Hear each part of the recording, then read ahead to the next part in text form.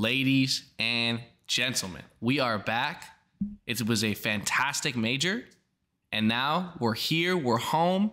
Unfortunately, after talking a lot of smack and telling me there's no chance G2 would beat Falcons in that final, that we had to flip a coin because of the fence sitter that was over in London, Jens and Hootie have decided to abandon ship. They made fun of me. They made fun of me because Genji had a bad result and I was sick.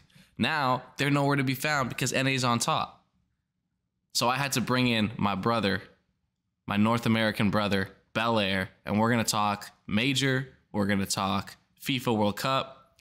Belair, how's it going? Thank you for coming back. Our super sub, our sixth man of the year. How's it going? It's a pleasure. I'm coming in off the bench when you need me. It's a championship roster. I'm the Jordan Walsh of your Boston Celtics. Exactly. That's a good pull. I thought you were going to say Jordan Poole, but then you hit me with the Walsh, and I respect that. I'm already able to talk ball. I'm never able to talk ball with Hootie and Jens, you know, because they hate America, especially that oxygen guy. It's unbelievable. But yeah, let's jump right into it. You know, it's been a long time, 2 years since a majority North American team has won a major, and G2 has done it. They had, you know, didn't have to play Europe the whole time because unfortunately they're just not good enough to make finals anymore. I don't know. We'll talk about that later, but it's looking kind of shocking. But yeah, 6-0 or 6-1. They finished, only dropping that really shocking sweep to the Falcons. And you know, just an incredible major for all three players, for the coach, for the team. Belair, I gotta ask you, is it time to officially, after a little bit of a down period, declare NA is back? Are we getting caught up in the moment? Because it feels like if we were to go through and power rank all the teams, I wonder how far it would take us to get to the second North American team. You know? So is NA back? TBD for me. We'll see what the World Championship shows us. But this G2 team, man, I know we're going to talk about them a lot. I was going through trying to think about how to place them historically, because you're like, yeah, like they made all the grand finals, this and that. Incredible record, 71% winning percentage over the season. But how do they stack up against the big boys, you know, the Dignitas of old and things like that? I mean, they have a way better record than any of the teams that I could find historically. 45-8 on the season. That's incredible when we have never seen this quality of Rocket League. So I don't know what to say. I when people were saying, you know, is this the start of a dynasty? I was like, feels too quick, but yeah, I don't know, man. They're really good. Well, let me be the first to say I feel like maybe NA is not back yet, but I think we have set the path, the inciting season for NA to be back, and this is my theory, okay? RLCS X, right? RLCS X, we had a team in Europe completely dominate. There was no parity. They were good. There was one team. There was a team that would come in every once in a while and steal it, but BDS was that team. And BDS set a standard that was so high that the entire region had to catch up if they ever wanted a chance, right? You could say that NRG was kind of that team, but it wasn't the same. You had SSG dominating a split. You saw Envy really compete with them. G2 at the end of the season when they picked up Drees really caught steam. But to me, this feels like a new standard has been set for North America. There's no more, you know, no offense to that team, but Spring Space Station 1 seed when they were probably the 7th or 8th best team in the world at that point. I think this is a culture changer, if that will be. That the best team in the world, the best player in the world can be for North America after it looked like it would never going to happen, right?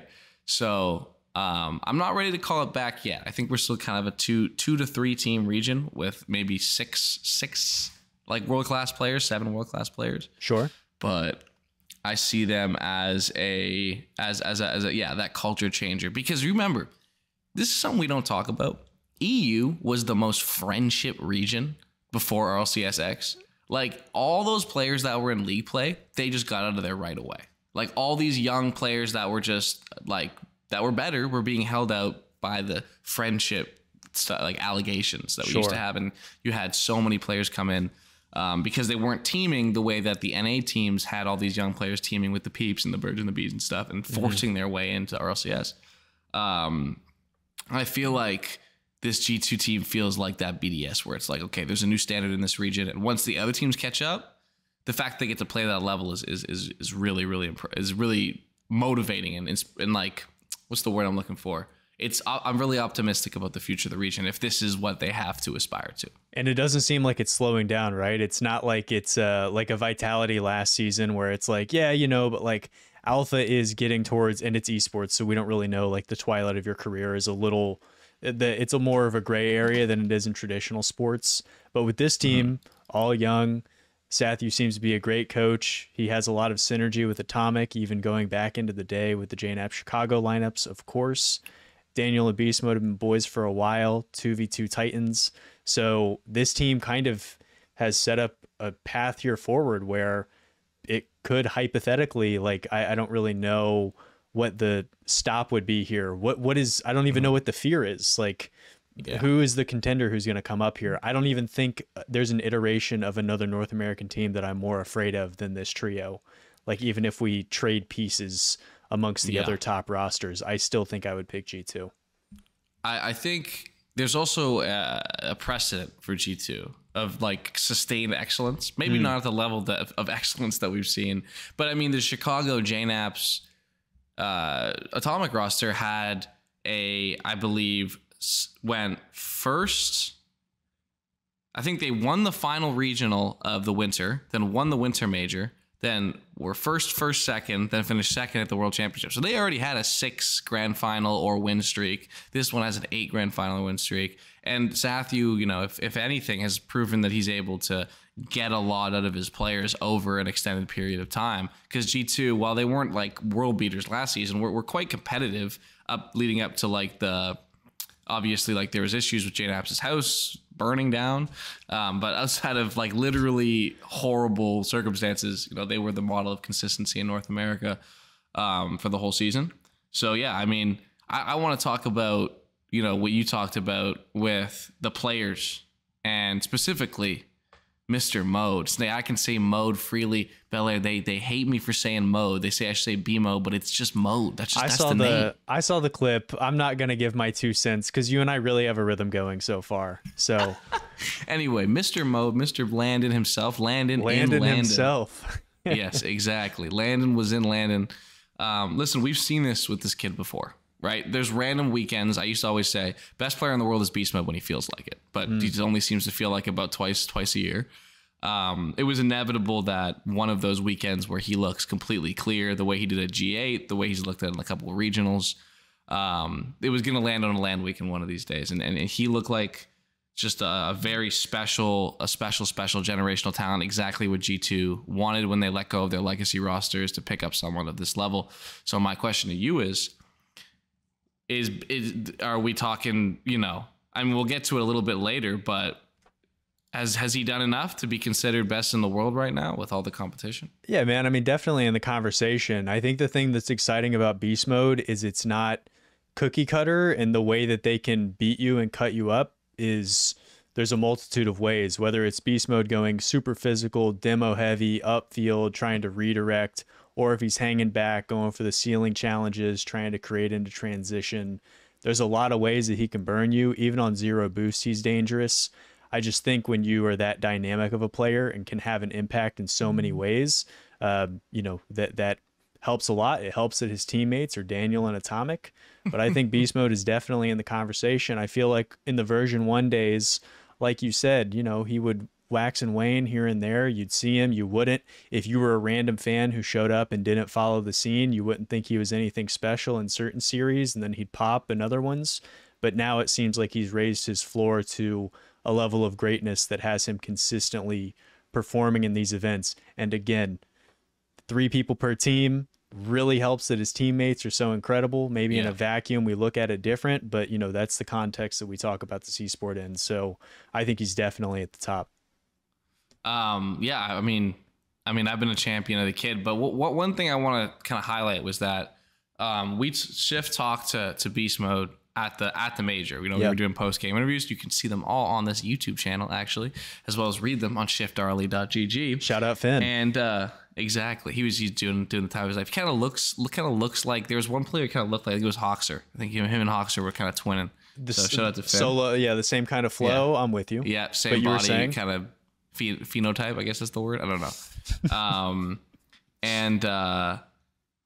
know. What Beast Mode said was that losing the process of obviously the very public kind of three lands that he missed last year, it made him change the way that he wanted to play. And I think what you've seen from him this year that's made him so good.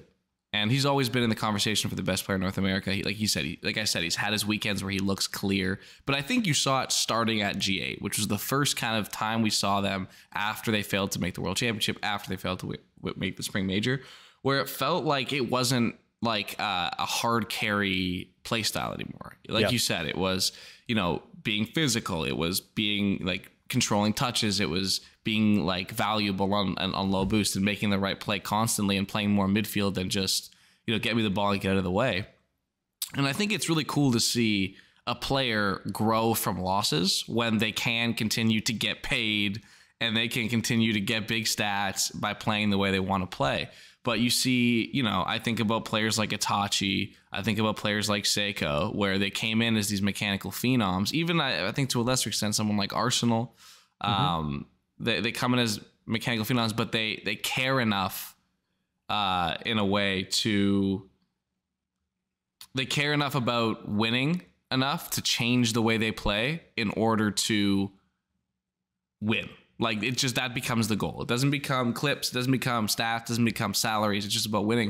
And I think he's been able to keep the dynamic element of his playmaking while also rounding out his game really nicely, which I think some players never learn. Like, I love Yan, but he's still struggling to figure that out, right?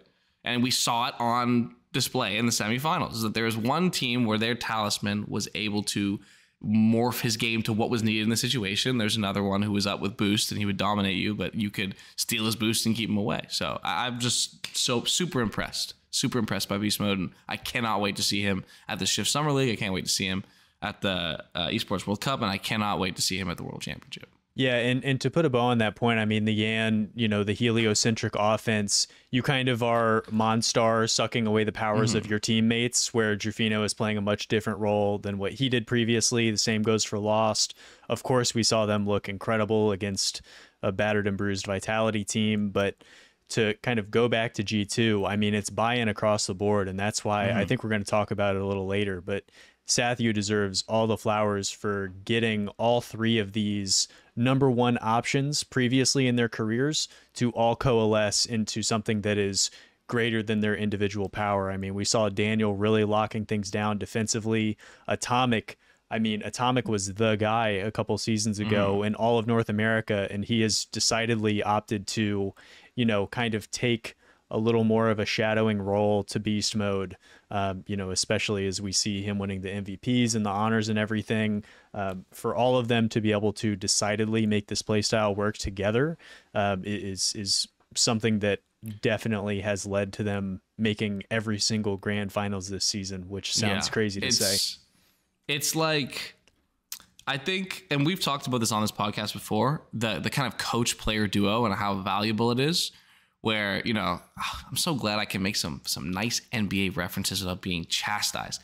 Back in the day, they used to say Tim Duncan would let Greg Popovich yell at him because all the other players were like, if he's allowed to yell at Tim Duncan, then I can't get upset, right? Pop yells at everybody. And we see it, exactly. And so it's like, you see it with Itachi and Eversax, you see it with Atomic and Sathu. The two top major winners this season come with a coach and a player, a star player that is setting a tone right away for his teammates, that we're going to listen to the coach, we're going to implement the coach's play style, we're going to play the way the coach wants to play. And for an esport that has always struggled to listen to their coaches, you're starting to see, I mean, going back to last year with Vitality and Farah, that the teams that really lock in on maximizing their coaches' value and the coaches who are able to maximize their players' value are starting to become the top teams in this esport, and you can't just win off talent anymore. But let's talk about legacy, all right? That's what we do. We're a talk show. We're a podcast. We can't be doing nuance. We have to be talking legacy, okay? Go a little first take on that. I want to hear, Belair, if you had to, in your like headcanon of North American all-time greats, now, where have Daniel, Beast Mode, and Atomic catapulted up to? Because there's some real implications to this championship.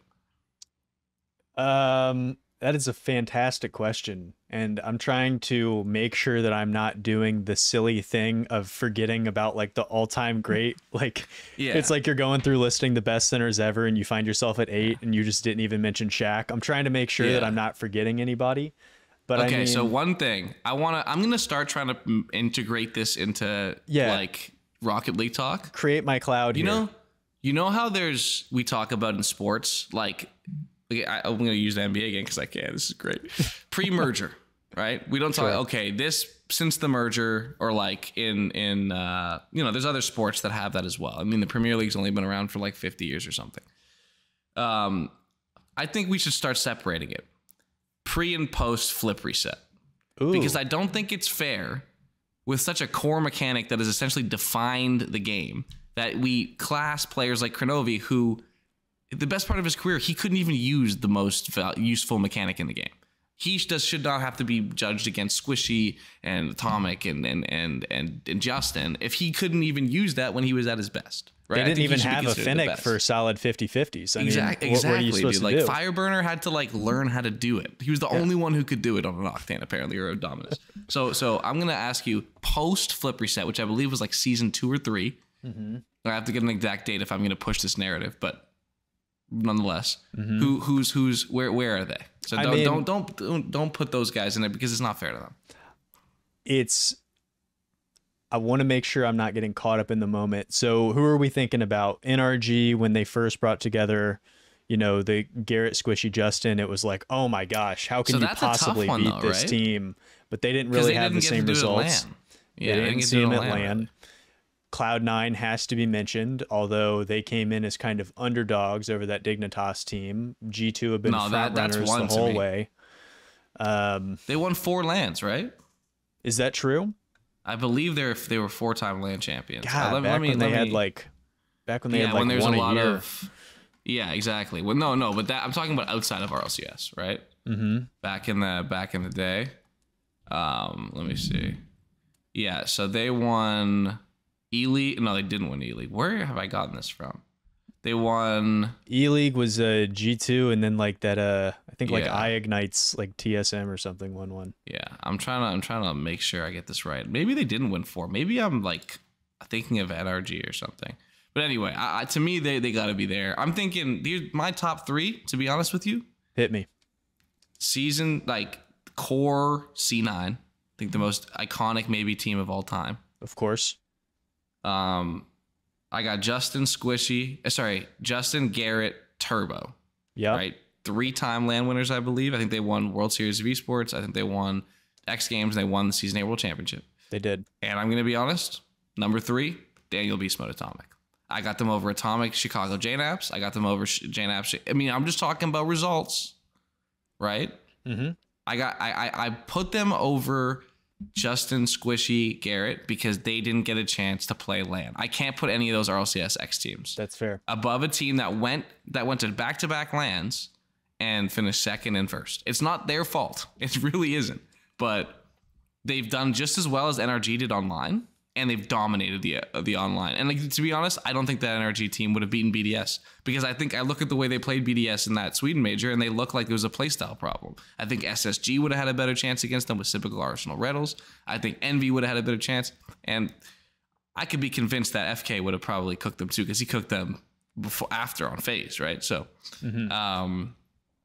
Wait, we're doing a first take segment right now? Yes. G2 is the best team of all time.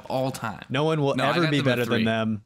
I think 3 is very fair. 3 NA right now. And it can go up. If they win the World Championship, I think we got to start talking about them being the best roster to ever come from North America. I think that's fair, especially if it's another grand finals. 9 for 9 is just preposterous. So that's I'm not balking at that. Yeah. And then individually, for me, I think this jumps Atomic into the top 5 NA all time. I think you have a very clear top 5 NA all time, actually. It's Squishy, Justin, Garrett, JNAPS, Atomic. I was waiting for it. Atomic. I thought he might be number one. No, that was in no order. Yeah. To me, it's Squishy, Justin, Garrett, Atomic, JNAPS. That is your absolute tier 1 of North American Rocket League pros historically. I think you can put Kronovi, Gimmick, Torment, Chicago. I think you can even slip like a Mist in there, an FK in there in that second tier. Mm-hmm. But that top tier, I think he's joined it. He has as good a resume as anybody in the open era. It's now him, Monkey Moon, and Seiko, who are now all on 4 grand finals and lands in the open era and 2 land wins. So it's setting up quite a little. I mean, I wanted to talk about this later, but the World Championship is setting up to be quite an interesting narrative of the race to that third one. Vatira, the entirety of Vitality, Itachi and Seiko, Atomic, Monkey Moon, I think that's it, are all on 2 land wins. That's basically every contender besides I think that's all that's 5 of the top 6 teams besides Falcons. Yep. One of those teams is going to have the first 3-time land winners in the open era and tie Kate up for RLCS land wins. So I'm really excited to see that. But it's unfortunate that OG Esports is going to win the whole thing and just throw a wrench into don't talk to me about that team, man.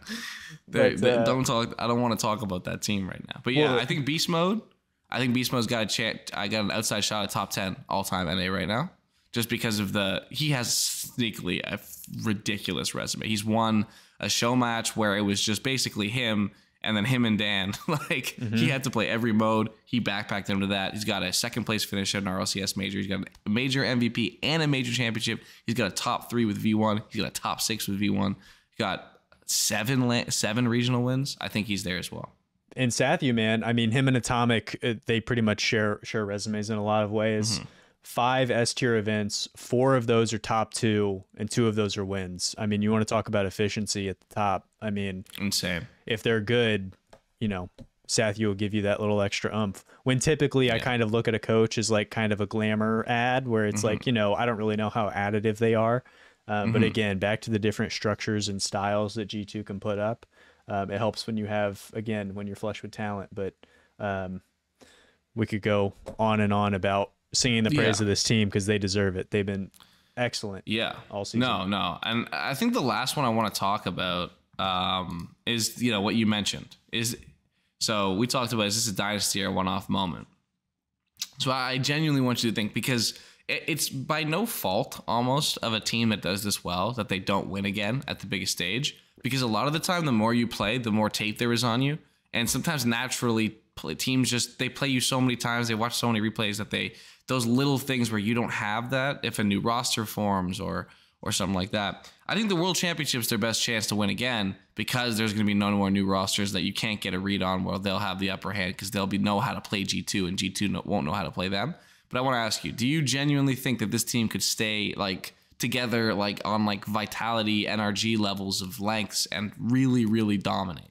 I do, man. I mean, I think if you're going to kind of fork in the road 2 destinies, 2 outcomes, them winning this, hot take, Belair, them winning this makes them more likely to win the World Championship. I feel like if you get up to the summit twice and you can't overcome that and win one of these, maybe you kind of get into your head in the moment, even just a parting thought about, can we do this or not?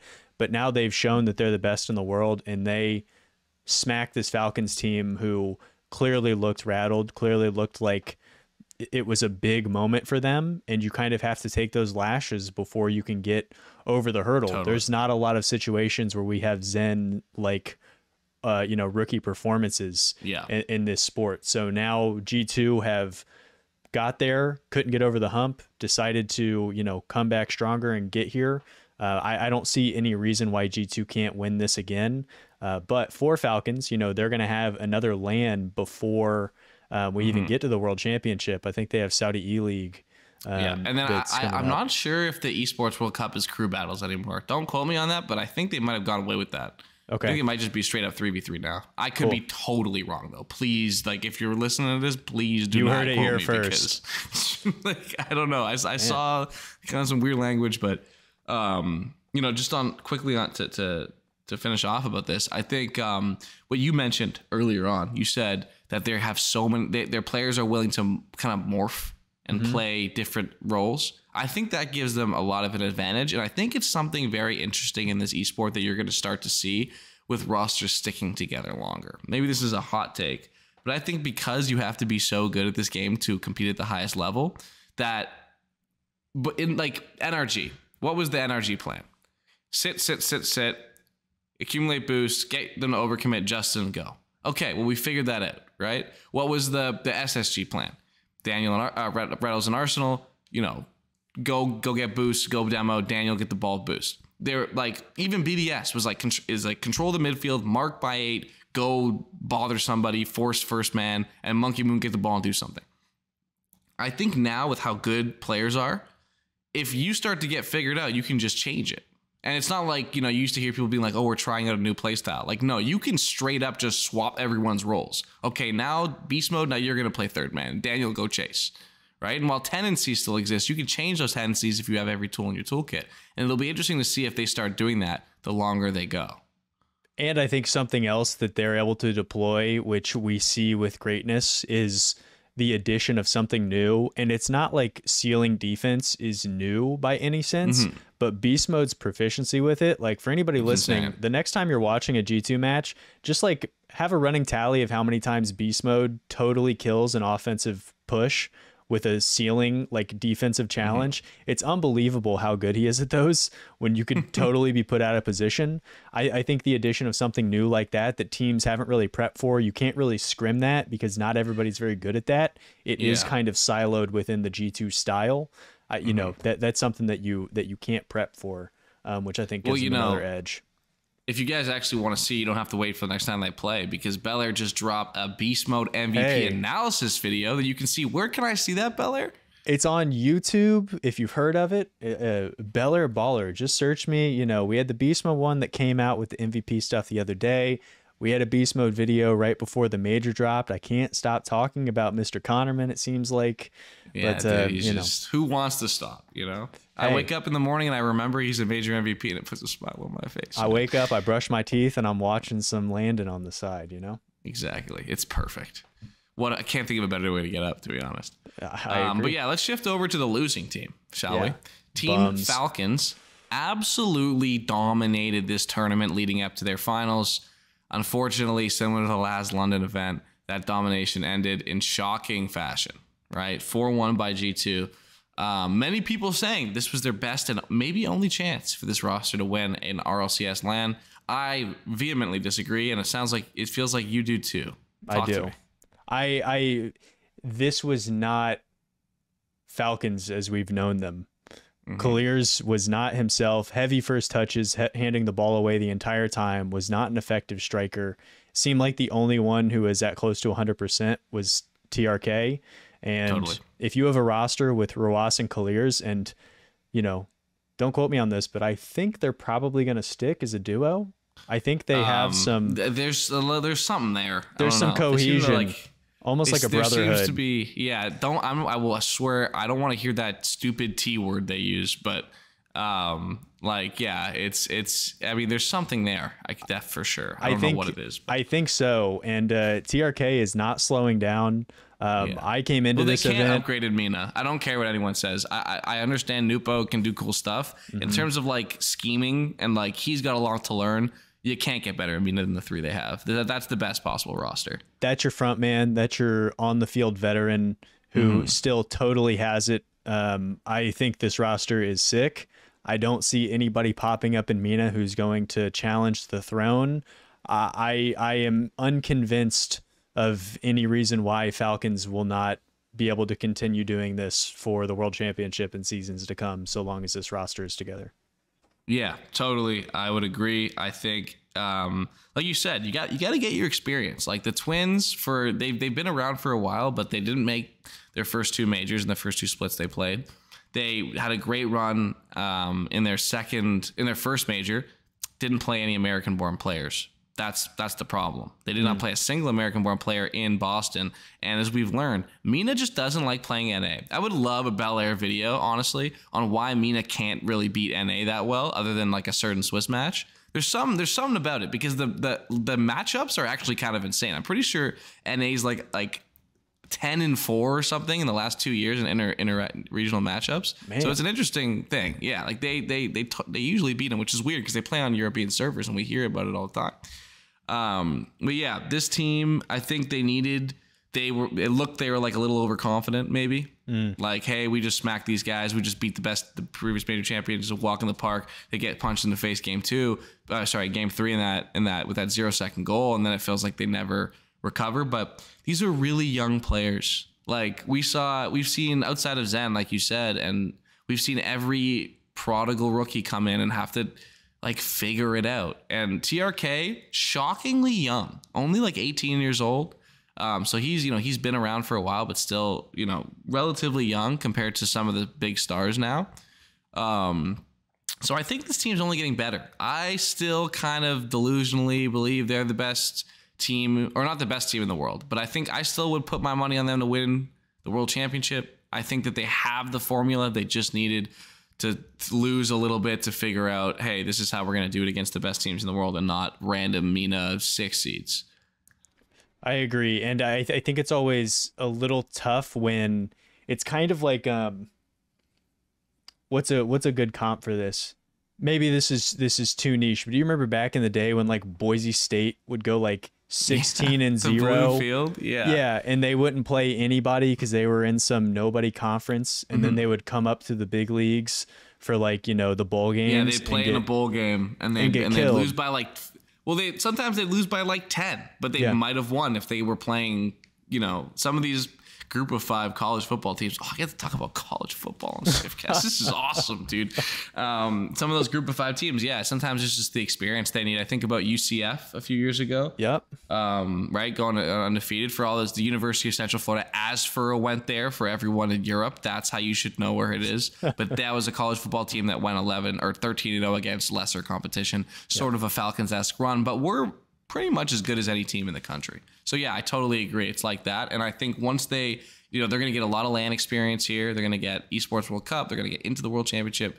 I really like, and then after that, we'll talk about it later, but the FIFAe World Cup, I don't know when that's going to be, but either way, it's another international tournament that they'll probably be competing in as a trio. So super excited to see, what happens with this team. I really think their best days are ahead of them, and people are just playing. They just saw what happened last time to the last Falcons roster after London, and they just think it's going to happen again. But I don't agree. So let's talk about teams that were in the finals. Who really cares? But I guess we have to. But we saw something that's never happened before, which is really cool. For the first ever 4-region top 4 in RLCS. Furia taking out Vitality in absolutely bombastic fashion. Trufinho throwing up the middle finger. Zen ready to scrap. It was an absolutely legendary end. Can't wait for that rivalry to hopefully get its grudge match in Dallas. Gentlemates did something to BDS that, BDS, they, for as great as they have been, they love to have an absolutely brutal loss on land for no reason. And then G2 and Falcons filled out the rest. So here's my question for you, Bel Air. Now that we've had kind of a couple lands where the top Sam and MENA teams are kind of matching placements or outplacing NA and EU teams, are we ready to call MENA and Sam just like part of the big 4 regions? Are we having a 4-region talk now, or are they still expansion regions? Am I out of the loop? Am I inclusive ahead of the curve here? I already thought that we had 4 who were kind of up near the top, or maybe a 1 and then a 3 below them. I think it's tough when the math makes it very challenging, where if we were to send, we've seen that these SAM 2 seeds are always way more venomous than we assume they will be. We've even seen like when Team Secret beat version 1 in the quarterfinals. Top what 4. Was that? Yeah. And that fake LAN that didn't happen. Hey, the best team won, Gen G, what are you going to do?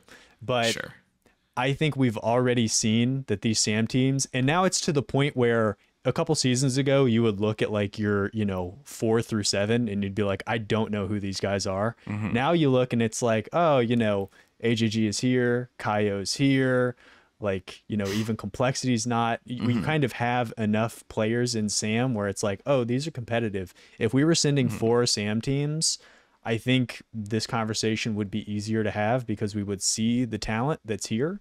Of course, it doesn't extend all the way down. I feel like Mina is a lot more top heavy than what we see from Sam. But you know, if at the end of the day, we're just taking the top seed from all of these regions and then everyone who Europe brings, how can you not consider Sam and Mina up with the big boys? Because clearly Falcons and Furia are just as competitive as, you know, the Gen Gs of the world. It's tough because there's G2 there, but you know, I think it's time. How do you feel about it? I'm gonna have to disagree with you. I still got more so Mina. Sam, I'll hear out, but to me, being a major region is about depth of talent, not the top teams. To me, I look at this major, 3 North American teams, like the same amount of North American teams as European teams made top 8. Yep. There was only one inter-regional matchup for both, so it's not like one of them just got like free trips in. They were both guaranteed a spot in the top 4. Same amount of North American and European teams in the top 4, and then there was no European teams in the final. So I think NA, the depth is still there, even though we make fun of NA depth. Like Sam 2 hasn't had a great year at LAN compared to other years, right? Where they were getting top 8s, top 4s. Like last year, I believe it was Sam 2 got a top 8, they got a top 4, and then they bottomed out 2 top 16. All the Sam teams, I think, went top 16 at the World Championship. But to me, it's like to be a major region, I need to see like 2, like if you're sending, let's say because if Sam sent 4, if they sent NIP, Complexity, Secret, and Furia, which I believe, I think most people consider like, I guess, crew as well. Yeah. I still don't think that any of those teams beside Furia you would bet on to make the top 8 over a Space Station, over an Oxygen, over a Luna Galaxy. I think a couple of them, now this is me being a homer, I don't think a couple of them I wouldn't bet to make top 8 over my dogs on Shopify Rebellion, all right? Because they're just going to glass cannon all over them. But to me, it's got to be, I want this to happen. I want to see Sam show up with 4 teams at hopefully an expanded LAN and all of them challenge for top 8 or feel like they should be in the top 8. I want to see Mina have 2, 3 teams the way that NA does that you feel like can and will make top 8, right? To me, they need to do that first. I think Sam's right there. I think give him a couple more years, they will be there. I think Mina's got a little bit to go. But yeah, that's kind of my parameters. I think we have different parameters. You said the top team, I said the depth. So I think we're both right in a way. And I don't want to fight with you because you're my guest. But for me, they got a little bit to go because, you know, your second best team not being a top 8 team in the world when NA and EU have both obviously had top 8 teams as their 1 and 2 teams all season. Gen G's still been a top 8 team despite kind of a form fall off. I think that's my kind of parameter for a major region. I'm excited to hear Luna Galaxy getting a shout on the podcast. Didn't have that on my bingo card. Excited to hear it. A Chronic gang. Okay, that BS Plus competition at Chronic is still in there somewhere. Oh my goodness! They need to let me coach him. I'll bring it out of him. I'll tell you that. No more TikTok edits. No more TikTok edits of yourself on your own page. We're getting in. We're doing 120 a week. Or sorry, the past 2 weeks too much. When Twitter likes were public, a Chronic was like, you know, he was in his own zone. Yeah. You know what? He got a lot of hate, but I was probably the same way when he was 6. When I was 16. Let's not talk about it. Is that BS Plus competition, or is that logo a zebra? Is that what that is? Yeah, it's the zebra count one where he was playing with like Freaky, I think, and he was like 1v3ing everyone. I thought he was gonna be. I thought a Chronic was gonna be what Zen was. I thought he was the best player on that Liquid team when they brought in the youngsters initially. Yeah, literally. I was like, man, this guy's unstoppable. He's got a place in my heart. A Chronic, I'm rooting for you. I believe in you. Let's see it. I hope you get to make the World Cup as a Portuguese. That would be really cool. Anyway, let's bring it back. Can I just say one more thing? Twisted Minds, I'm unmoved. Totally.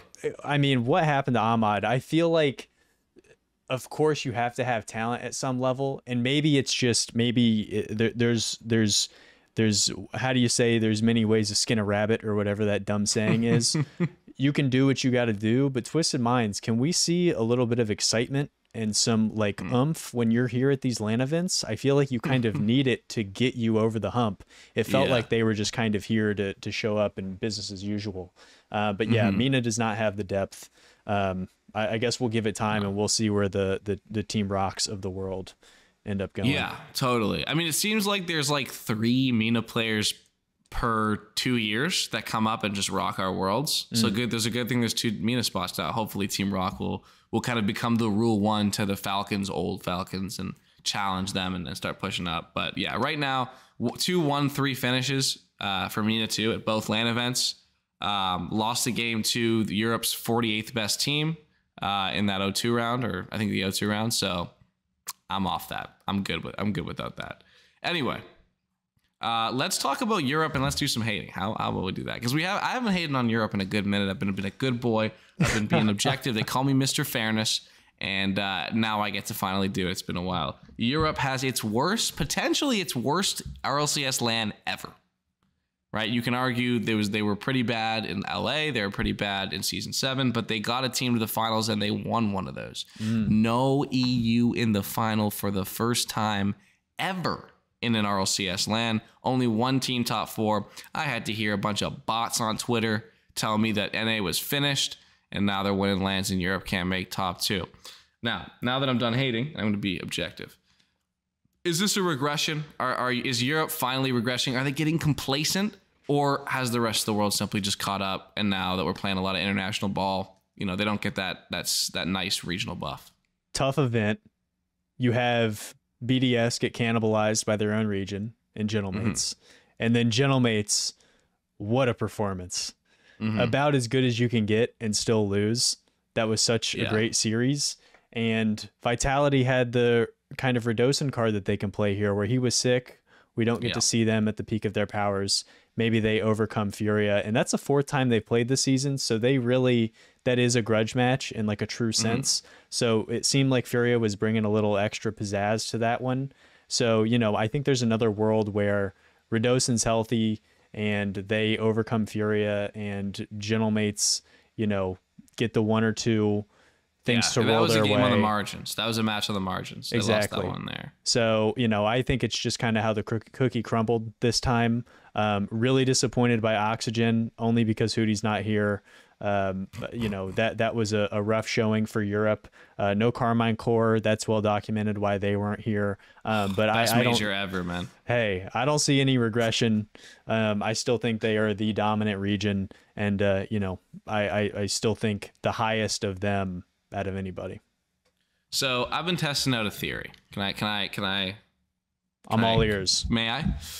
I think what we're seeing with Europe right now is a better version. Like, the teams are better than they were, but it feels like we're kind of in the inverse of 2021, 2022. Because if you remember in 2021-22, we'd be like, man, NA's got SSG, G2, FaZe, V1. Like, man, we got 4 in the top 6 in LA. We got 4 in the top 8 in Dallas.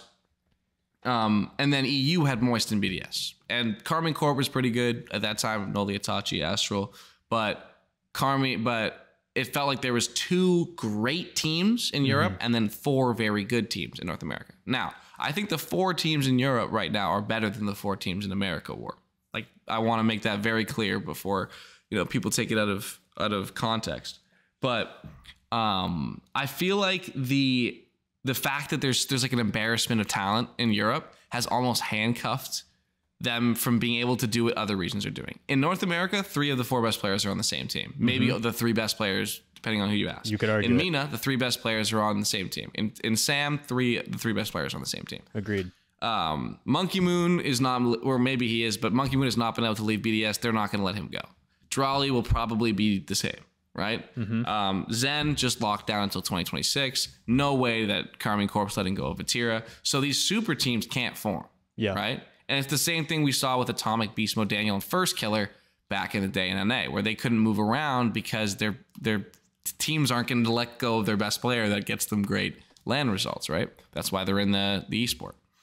And so I think it's not that Europe's regressing. It's just that the rest of the world is able to do this ultra aggregation of talent, and they can't because there's too many good players, right? And I think that's why you see a team like Gentlemates, who low-key are the most stacked team results-wise. I know it's because they won a LAN, but Itachi and Seiko are all-time greats in this game, right? Oh, yeah. And, for as well as for as good as Rise and Atto are, they don't have the cabinet that those guys have, right? Yeah. And so for me, it's more of that, maybe in the off season or when all these guys' contracts is up, Europe needs to do a little. They need to consolidate a little bit, because they currently don't have a team that is as cut and dry best in the region the way that NA, me and the Sam do. And I think the confidence you get from just bashing people's heads in all the time is actually really important. We've seen in events past. So that's my theory. Let me know what you think. Yeah, I mean, I think it's a great theory. I'm right there with you. Confidence is huge. Europe is the Western Conference of the NBA, where there's so many teams. There's, at the beginning of the season, there's, in the NBA, there's 10 teams who hypothetically could make a finals. And it's like, oh my gosh, every team has a great player, and then over in the East, you got the Celtics, and then, the Sixers. You got LJ Maxey. Exactly. LJ Maxey. LJ out Maxey, there just doing his best. Hawks or Embiid. I'm sure there's a better pun there, but it's just they have so much talent over in Europe. And the other thing that I think that we don't often consider, it is a young esport, so you kind of do find these, the rosters kind of come together through friendships and things like that. And with Europe having so many countries that comprise it, you kind of get these little pockets that we're seeing be broken down more and more. But, you kind of have the Spanish players kind of team with the Spanish players and whatnot. Yep. And I don't want to overblow that point. Africa. Yeah, exactly. That was my next example. You stole it right out from under me. So, you have that to contend with in Europe where you don't in North America. North America's North America. Everybody plays together, The boys are the boys. You can kind of create the G2s of the world. But I agree with you. Once these contracts kind of come up, once you have enough losing and a Monkey Moon gets to the point where he's like, dang, I really would want to play with Zen. Then you'll kind of or if Atto goes, it was fun, but like, I'm better than Juicy. I think I'm better than Juicy. I think they think I'm better than Juicy. Let me go over there and give them a boost, right? Ooh. That's my big thing. If you had to lock before Worlds one roster, who is the roster who you are the most convinced will stick going into next season in Europe? I don't think any of them will. Wow. I think they're all gonna. I think all those top rosters are gonna shuffle. Wow. I think. I don't know about Oxygen, maybe because like they just don't have that much of like maybe if Nolly or Jack want to go home or something, then maybe they'll make a change. But where's Joria's going? China. Okay, I'm done with that guy. Ni hao. Put way too much stock into this year. Yeah, APAC. Get ready to learn Virtuoso. But no, I think all of them are probably going to just shuffle again because they just love doing that. They'll be the players, the pillar players that aren't allowed to leave, and they'll just kind of pick and choose who they want. I would love to see, like, if in my dream world, I would just love to see Zen go to Gentlemates for Juicy. I just think they could just win every event ever, but it's not happening. So Gentlemates, same roster. Write it in Sharpie for me. I don't know why you would change that roster. Huge fan. I think that they're gonna get greedy, and I think they're gonna think they can steal a better player than Juicy, but I don't know. The MVP? If there was gonna be one, Malcolm Butler. Anyway, let's move on. Great major. Shout out to every player that was at the major. Shout out to Power, because I want to shout out Power. Shout out Hunter from Chiefs. Man, great. He really showed a little bit. Stopped playing basketball on the weekends or football or whatever he does, and started balling. Shout out. It was a great major. It was really fun. Didn't have to look at the blue wall. Beast Mode 1. Like, who's got it better than us?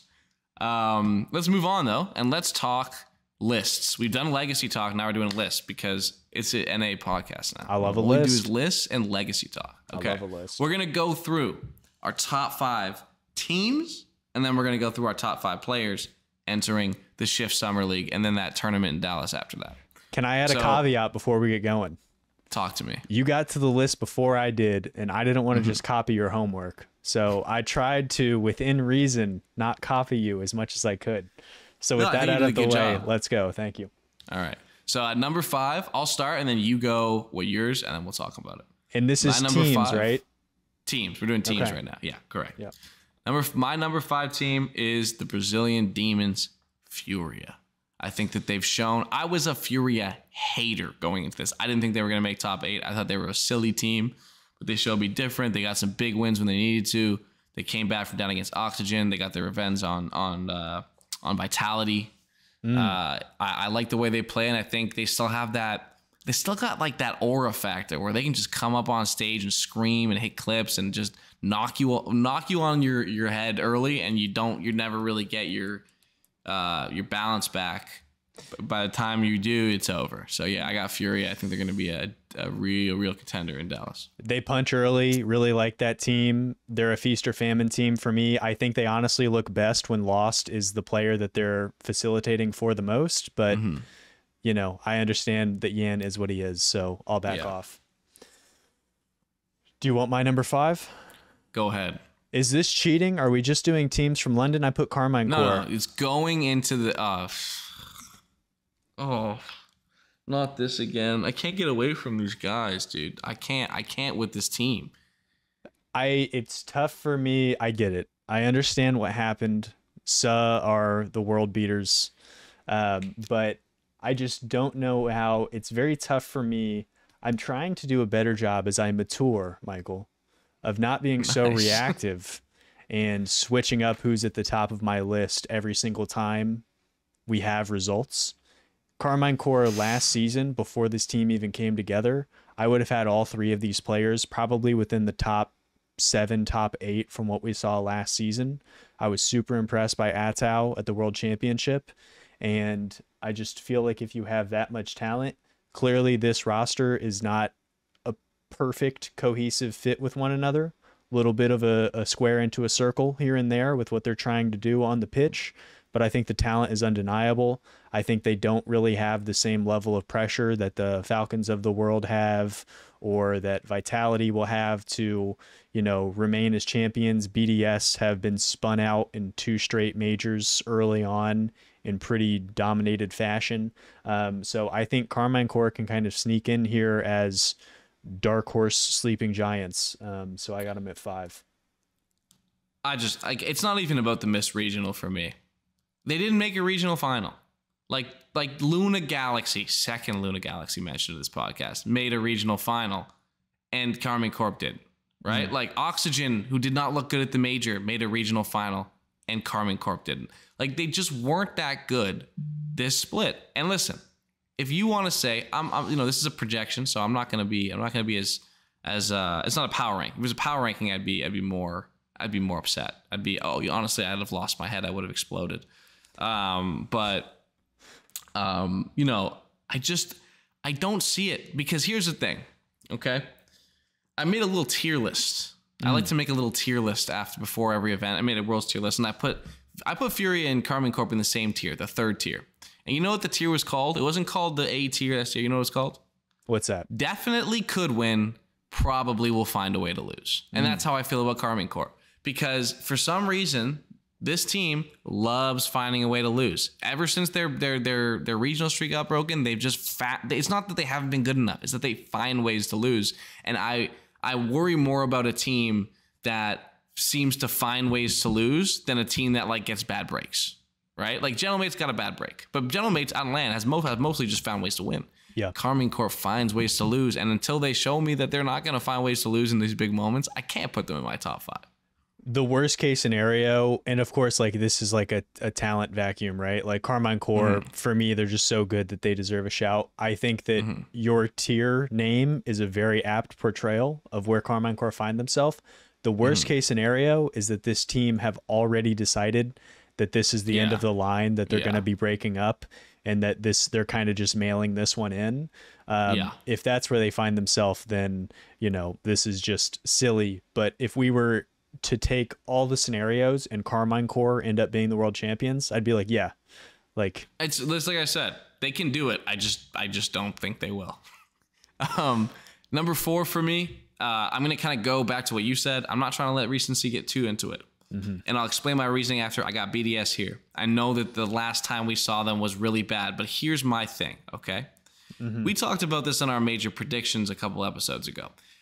The last result for BDS does not matter for the entirety of Monkey Moon's career. If you look at the things he's done online versus on land versus like tournament, zero. There is actually zero like correlation. This man dominated RLCS X, lost the final for no reason. Somehow just it was over. Comes in, doesn't win a single regional in the fall of our 21-22, wins the major. Okay? Then wins a regional, comes in, I think is the overall number 2 seed, beats that Queso team, gets perfect swept by FaZe. Goes into spring, wins 2 regionals in the spring major, goes out 0-6 and double elim to Sam and OCE, wins the world championship. That was his 2021-22 season. So I'm going to bet on the talent of Drawley and Exotic and the experience of Monkey Moon. And I'm going to bet that once again, nothing matters that came before it. They win regionals. They go out 16th in the spring, in the last London Major, not this one. They win 2 regionals. This one, they get shellacked by a team that can't make it past top 8 in domestically. So for me, I'm going to bet on what I see as a team, and I'm not going to worry about results because they're clearly not worried about results. I don't know what it is. They got a little bit of a stank to them in playoffs. They are a silly team. They're totally a silly team. They're 2-10 in playoff games this season in majors. But that's exactly what Monkey Moon would do before he sweeps the world championship. It's true. Like it's just what it is. They 4-1 Vitality and then drop 3 straight best of 7s to them on land. It makes no sense. He doesn't make any sense. I'm done trying to figure it out. I'm just betting on him. I, for that reason, am not totally mad at the bet, but BDS, I don't know, man. I just, we haven't seen it yet, and I hear you. All 3 of them. They have a Canadian too. Is that so? You know, Drawley is Canadian. Is that so? He has Canadian lineage, but he does represent Morocco and speak French. However, to me, he is Canadian. So, because he just, hey, listen, one drop, you got a little bit of it in you, you got all of it in you. That's me. That's me and Drawley. We're going to hang out with Jane Apps later, actually. I think we're all going to hang out at the Canadian Rocket League Legends Club that you can only get in if you're a baller. So, we'll be there.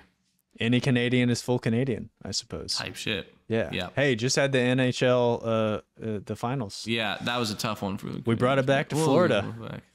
Yeah, warm weather hockey, man. Jalen, I know you're watching this. It's not cool that warm weather teams win. I don't care that you got a ring. Anyway, what's your number 4? Who's your number 4? Let me go back to it. By the way, just before I click off of this, shout out to ShiftRLE.gg for supplying these stats. Incredible stuff. Let me just lay these on you real quick. In S tier, so at majors, best of 7s, so major playoffs, if we are to filter by rating, the worst rating, do you have a guess? I'm curious. It's got to be Juicy. Juicy had like a 0.4 in in the semifinal, right? Chronic. Isn't that surprising? It's not, though. He hasn't performed super well. It's not surprising to me. Let me give you the next 3 players in the lowest rating. Is it Exotic, Drawley, Monkey Moon? Exotic, Monkey Moon. That's crazy too, because I saw our Shift graphic that we tweeted out. Monkey Moon was 5th overall in rating for the tournament. He was great. So he would have been probably number 1 if he didn't just throw it all away. Such a Monkey Moon thing to do. Such a Monkey Moon thing. Just dominate the Swiss stage and then, or not really dominate, but hard carry your team in the Swiss stage and then just absolutely bottle it in the top 8. That means he's winning the world championship, I think. Let's keep it French for my number 4. We only could do 5, so I'm not surprised, but I'm kind of surprised that they're not on your list, Team Vitality. Former world champions. Yep. They got Alpha on the roster. Radosin was sick. Zen is the best player in the world. Surprised that they did not make your list after, putting up great results, having great statistics, which are you can take them or leave them. But I think Pyroblock on Twitter was putting up these kind of XY graphs of how good offense and defense was, and Vitality great follow, were by the way. Go follow Pyroblock X. Yeah. Shout out. So, Vitality across the board, they're checking all the boxes here. I'm surprised that they did not make your list. They just feel like a team who can't win. And it sucks because they have won. But there are teams that I feel like all 5 teams on my list, I think, can win the world championship. And as much as it hurts because I've been riding up for them all season, both Vitality and Gen G just feel like teams that are like Oh man, they lost to the team that won the world championship in top 4. It was a 7-game series. They had a 3-2 lead. Like that's just it. The aura. That's the aura they have. And I'm sorry, but the Magic's gone. Yeah, it's just that they've been around for so long and they've regressed a little bit. I think individually, Alpha and Radosin. I think they're very Zen centric when they used to not be. Yeah. And I think teams just have so much tape on them. It's like I said about G2. Once you have enough tape on a team, you can beat them, even if the talent's different. So that's my theory. What game was it? Was it game 3 that they won against Furia? Or no, they went down 3-0, right? Yeah. And then Zen just like started doing whatever. And then Zen ridiculous. Really popped off. Like even like he was animated he was as like an individual. The crowd. I was like, okay, we still got a little juju here. No, he wants it, man. He's special. He's literally to me, like the generational prospect in Rocket League, on and off the pitch, brain, mechanics, everything. Like he's going to be so good for so long. I don't know how much longer he's going to be so good with these two, but yeah, I think it's pretty clear that to me, they just don't seem like a team that have the ceiling of a world champion anymore. Who's your number 3? I think we have the same number 3, correct? I think we might have gone chalk for top 3. I think we have a different. I want to say we have a different. No, we don't. We have it all top 3. Okay, let's talk top 3. Okay. Our top 3. If you want to list. Do you want to go one by one, or do you want to list them? Let's just list them all off. Why not? There's no suspense anymore. We got Gentlemates bronze, Team Falcon silver, G2 Stride gold. Yeah, and I think that's unanimous across the. I think it's unanimous across the Rocket League verse. I think everyone sees those as the top 3 teams right now. Mm-hmm. After that, it gets weird. As you've seen, we got 4 different teams in our 4 and 5 spot. But I mean, it's such a styles makes fights thing, right? Like, Gentlemates were playing so fast, and Falcons were ready, and they were just boom, boom, collision, 50, 50, 50, weird bounce, score, blah, blah, blah. And they got to G2, and it was like, slowed it down. Yeah. Everybody slowed it down, and they couldn't. Okay, come on. Bring that pressure. Keep bringing up that boost. Why is Atomic down there while you guys are on offense stealing your boost coming back? And then all of a sudden, boom, right? I think G2 struggled with Gentlemates in the Major 1 because Gentlemates won't full commit the way the Falcons will. But I think the Falcons are a better matchup for Gentlemates because Gentlemates aren't prepared for another team to just full send it at them the way that the Falcons Little rock, do. paper, scissors action. Yes, exactly. And I think all 3 of them should be considered the top 3 teams to be going. I think they've been the best 3 teams in the world all season. What about you? I was blown away. I did my predictions because I think we're all contractually obligated to put out a predictions video before majors happen. Shout out to Cody. It's not, shout out Cody. It's not really my bag, but I felt like, it's kind of a moment. You got to be there, and I did not have Gentlemates making the playoffs just because it seemed like they kind of had lost a little bit of that zip. If Juicy is your MVP and he's not really showing up, I think he was 3rd on the team in goals scored. They really do not score a lot of goals. They allow a lot. They are not very demo heavy. They're not very pass heavy. So they shouldn't be very good. Let's look at them. They shouldn't be good. They just are because they have aura. They do. And people say I'm lying, but that Seiko aura, win a major, kind of just, and then get your thing and go home, it matters. Mental. Seiko with the, a seemingly must be $250,000 watch that he's rocking for all these events. He's a killer, man. He's just here to get paid and win, man. Who's no emotion. No emotion, wins a series, takes out the headset. He's cool as can be. Very Jokic-esque, I would say. He certainly is. And then you got Itachi, who is animated, who is just, I think we might correct the narrative here. And this is for the culture of this podcast. So we're going to correct the narrative on Itachi here in a second. But he was electric over the course of this event. Top goal scorer. I think he put away 8 in that series against Falcons, or maybe it was against BDS, but one of BDS. Those. He was cooking against BDS, man. Like almost 100% goal BDS in the midfield. Yeah. BDS midfield for 4 years has been the best, and he just was like, watch this. He really has come a long way from being constantly on 0 boost and out of plays, just trying to make something out of it. Itachi is that dude. Juicy clearly has gotten over the kind of ricketiness that he saw on Moist when he was at LAN. That team is not playing. And I don't know what the secret sauce is. Maybe it's Eversax, but that team comes ready to ball. Well, I think too, the sort of mental attitude that they have, where you have a sort of like yin yang, but both of them are very positive. It's like Itachi's not animated and emotional; he's animated, controlled, and he's keeping his guys in it. And Seiko is a rock. You never have to like Juicy he's young, right? He's 17. He's got one teammate who's always positive no matter what, and he's got another teammate that looks like nothing phases him. There's no better environment to be in than having those two guys by your side, at least during the game. I don't know how it is off the field. For me, I think that what Gentlemate showed me is that like they seem to just not play worse on LAN. Yeah. They play the same way, and teams play better online, but they don't play worse on LAN. Right? Yeah. And I will no longer be doubting them. If they can make it there, goodness gracious, they always like almost miss it.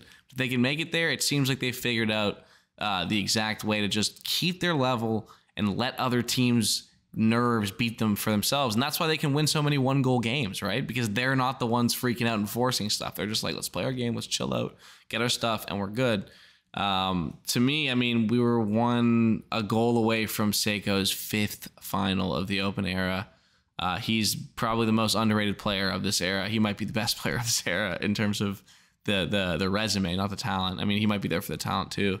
And then we've talked at length about G2 and Falcons. We don't have to do it anymore. But yeah, very clear top 3. I feel like it's a shame. Well, it's nice that even if one of those teams run into each other early in the playoffs in Dallas, that there's the hybrid bracket, so we still have a chance. You can hear me. I think I froze. All 3 of them make the championship instead of a brutal kind of quarterfinal loss for one of them. But yeah, that's pretty much it. All right, we've talked about G2 and Falcons already. Let's move in. We're gonna talk a little bit something a little more fun because teams are boring. They're too academic. Let's talk about players. Let's talk about hoopers. Let's talk about ballers. We're gonna count down from 5 again. Give me your top 5 players, Belair. I'll let you start with your number 5 player going into the major. All dogs on the list. I really struggled with this more than I'm proud to admit. This list is kind of for fun, but I really languished over this. I ended up going first killer. My boy. And they don't have the results. They seemingly don't have the same level of cohesion that you see from these other top teams who are contending. Yet, I still feel like First Killer is one of the most impactful on both ends of the pitch players that we have in the world, which some people may not agree with, which is fair. He clearly is taking a different approach and is stylistically asked to do different things with Gen G than he was with FaZe prior to. But I still think First Killer is one of those guys. How do you feel about it? I'm never ever gonna discount any FK enjoyment. Okay, that kid is a beast. I thought he was pretty easily their best player.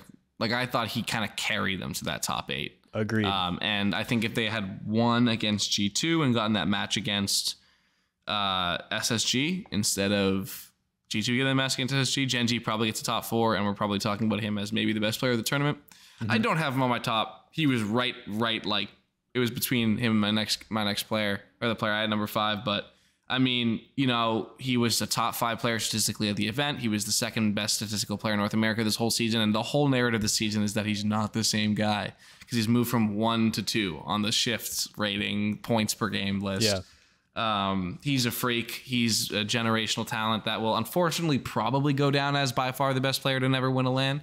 But I mean, he'll never be forgotten in my heart because he's been rocking my world for almost half a decade now. My number 5 is also a North American player, and it is LJesus. LJ, Logan Wilt, the kid. Man, this guy is absolutely sensational. It's like old school NA ball over at SSG. It's one guy, give me the ball, get out of the way, right? And he got them to a top 8 that way. They beat Furia, which is a great win for SSG. They almost beat Falcons. You know, he just has something against Mina because he's dominated the Twins a couple times and almost beat them at their best form ever this time. Offensively, I think he's one of one as a shooter.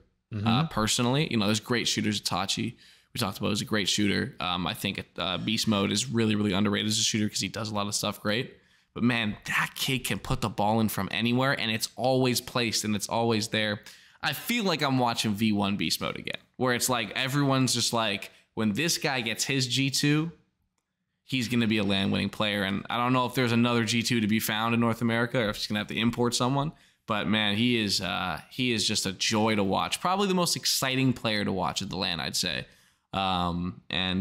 Just, yeah, what a player, man. What a player. So using, traditional terms, athletic on the offensive end, he can do so much on the ball. Those musties, like They're whether insane. it's just he imposes himself so well. Like as soon I think there's value in making yourself feel like a threat. Like FK, Zen, Joyo, Yan. It's like these guys, when they have the ball, the other team, they're alert. Like, oh God, right? We got to make sure we challenge early, we challenge hard. And he just does it with such grace. Athletics is a great way to put it. He makes it look so easy, but it's terrifying for the other team, it seems. Great in transition out of defense. I feel like the biggest differentiator for me between FK and LJ is that LJ has a tendency, SSG has a tendency to get a little floppy on the goal line, a little divey, a little panicked. Don't always love that. But if he's breaking out in transition, he can go end to end with it. I feel like the solo aerial play is kind of a dying breed, because nowadays, if you don't get ball, everyone just goes up. Yeah. You hit the player, and you have to leave it for a teammate. But he's one of the last few who, if he's on the ball and gets his reset, he can beat two and put it away. He's just so nasty. All the angles, all the plays. Not mad at LJ at all. Let's go to 4. And now I believe we're kind of alternating a bit. Yeah, right? we're switching. Yeah. So my number 4 is Itachi. We talked about him at length. Just very prime Monkey Moon-esque, He's so willing to just make the right play every single time. He clearly so believes in controlling the midfield to be winning the game, controlling the boost to win the game. It's very smart, it's very cerebral, but it's also hyper aggressive. I think when we think of smart cerebral players, we think of like an Extra or like a Daniel Civical, where it's like, it's kind of slower, likes to take their time, likes to play angles. But the Itachi way of being cerebral is like, I am going to make your life as difficult as possible in the most efficient way possible for 5 minutes at a time, and you're not going to be able to deal with it. So you just got to strap in and pray I miss my shots or I overcommit once or twice. I think he makes it like Monkey Moon used to, and still kind of does from time to time. He makes it almost impossible to beat them 4 times, right? And we've seen it on LAN. Literally almost impossible to beat them 4 times on LAN, because he's constantly just imposing himself on you. We talked about that with LJ, but he does it in a different way. And I've loved watching him. Consummate professional, always seems to make his teammates better, can be impactful on the ball, off the ball, defensively, in the midfield. He doesn't always, how Tatum, it's like he can have a bad shooting night, but he's going to lock you up defensively or be impactful with his physicality. If Itachi doesn't have it going, from like a stat standpoint, he can still always be impactful. And you kind of know what you're getting from him at a consistent clip. And at these top levels, consistency is one of the first words that's important. So that's why he may or may not make my list as well. Ooh. Yeah. So who's your number 4 though? TRK. I, coming into this event, thought that we were going to walk away thinking Roas was a top 3 player in the world, which I still think is in play. I think Roas wasn't really able to show how impactful he can be and how he's developed offensively. We've always known what he can do on the defensive end of the field, but I think he's really grown and flourished offensively. But TRK, man, like old guard or whatever, he has still got it. He is the king of the 50s now. He knows how to strike. He never gets demoed, which I think is kind of one of those rare qualities where, like, if your team isn't getting demoed very often, it makes calming easier. It makes rotations easier. And you keep your boost. Yep. Great at keeping boost, great at stealing boost. He's at the top of those charts as well. So really, really impressed with TRK's showing over the course of this event. Yeah, I'd agree. I think I'm a little bit more impressed, though. I think I'm a little more impressed than you were. I'm not going to lie. Hey, I've laid it out. Because I got TRK at number 3. I was like you, but with Rawas. With Clears. Okay. I was like, if I had to make an all RLCS team, I know they talked about it on First Touch, so I was thinking about it. It would have been for the regular season, at least leading up to then, Zen, Beast Mode, Clears. I think they were the three best players of the season. And it's funny. I remember when I was at the World Championships in Dallas 2 years ago. It was covering it for Shift. I had a conversation with Mr. Johnny Boy. And I asked him who he thought the best player in the world was, and he said, well, it's got to be between Yan, TRK, Beast Mode, or Vatira. And it's like we have this idea that things like change so fast, but like you make a top 10 list now, and all four of those guys are in like the top 7. Yeah. So, maybe we're not moving as fast as we once were. But yeah, he is, like you said, he does everything fundamental at such a high level. He's one of those players very similar to First Killer, where they have that flashy sort of pop off like mechanical side to them, and it almost overshadows how good they are at the little things. Yep. I think, my boy over at the School of Rocket League has a fantastic video on both of them, and he both kind of talks about the sort of little things they do that make themselves not just like a Yan or an AJ, right? Yep. More than that. And I think when you do the little things so well, it allows you to perform in the biggest moments because that's muscle memory. You don't have to think about the margins if you're always filling them in. So yeah, he was the third best player at the event to me. I think he's the third best player in the world going into the World Championships. And even to if I could put a finer point on that, just a snapshot of how good TRK was. He does the things that you can't teach. Like I think in that game 7, he got the dunk on Seiko on the goal line with like 15 seconds left. And then he puts away the overtime, like the long strike. Yeah.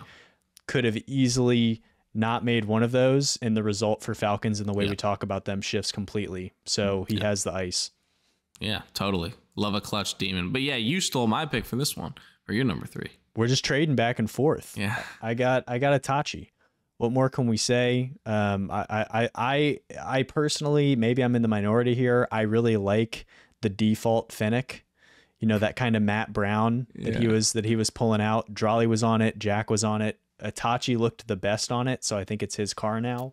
But I was blown away by his ability to score.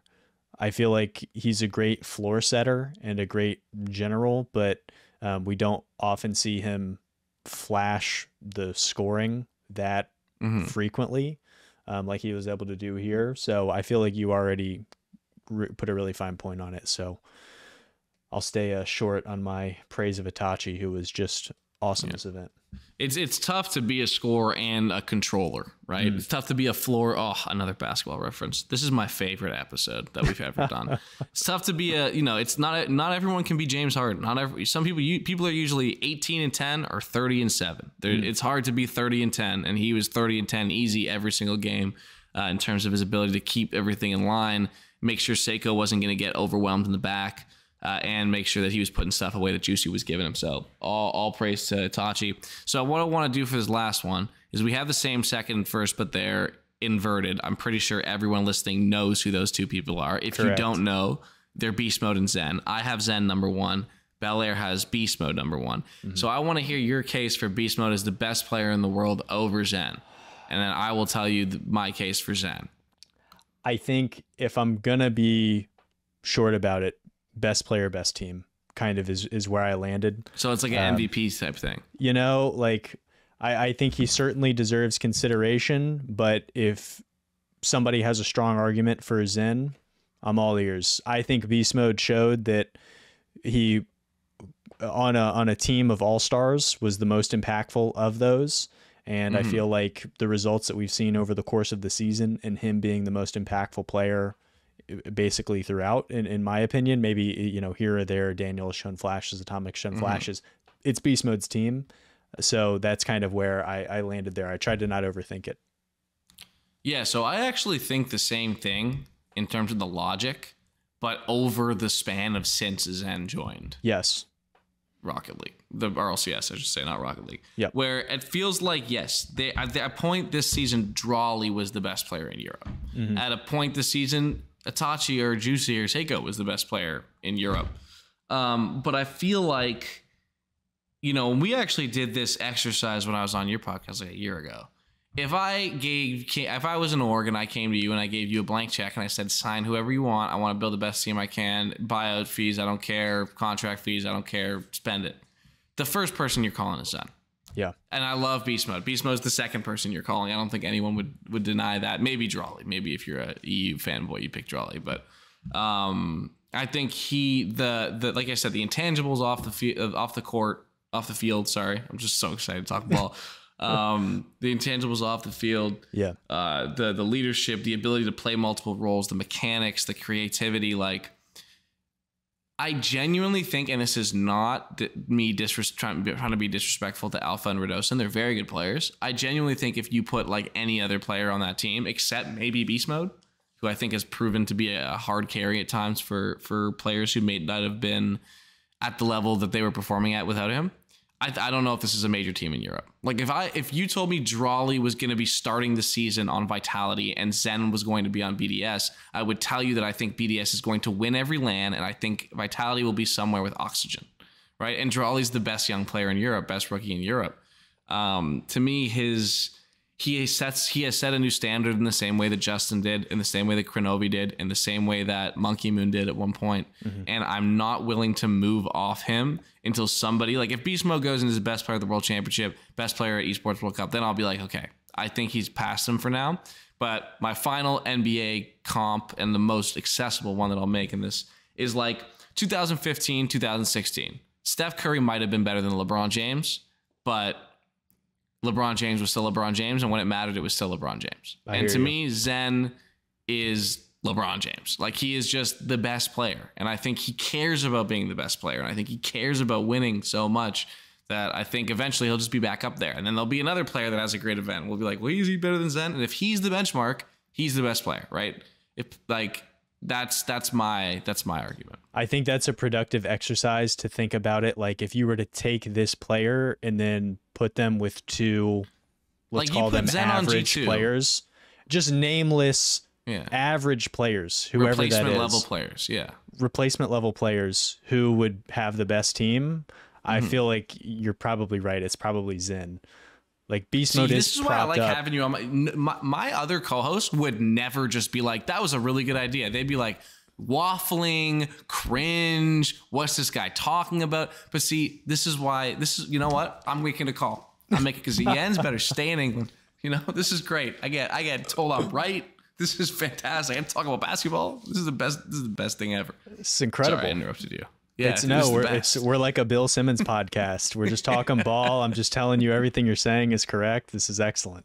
Exactly. Yeah. But yeah, so top 5. I'm gonna recite mine quickly, and then you can as well.